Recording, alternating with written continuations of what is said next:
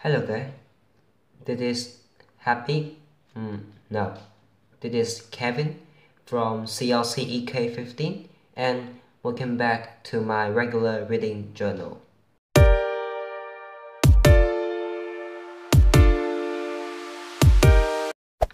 Beyonce, Chiwetel Ejiofor, and comedian John Oliver are among the star-studded cast announced for a live-action remake of Disney's Lion King. The American singer will play Nala, the love interest of protagonist Simba. The film, to be directed by Jon Favreau, is scheduled for release in the summer of 2019. Rumors had been circulating that Beyonce had been offered the role since March, and she confirmed them by sharing the cast list on Facebook.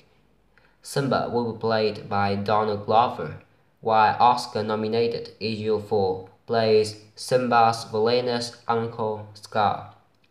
James Earl Jones will reprise his role as Mufasa after lending his voice to the lion in the 1994 animated version. Alfre Woodard will play Sarabi, Simba's mother, to the young lion played by JD McCrary. John Oliver, known for his satirical program Last Week Tonight, will play Zazu, who Rowan Atkinson voiced more than 2 decades ago. Rafiki will be played by John Kani. Pumbaa will be played by Seth Rogen, with Billy Eichner playing opposite as Timon. The hyenas are played by Florence Kasumba as Sensi, while Eric Andre plays Azizi, and Keegan-Michael Key plays Kamari. Actor turned director Favreau was also behind the live-action remake of The Jungle Book.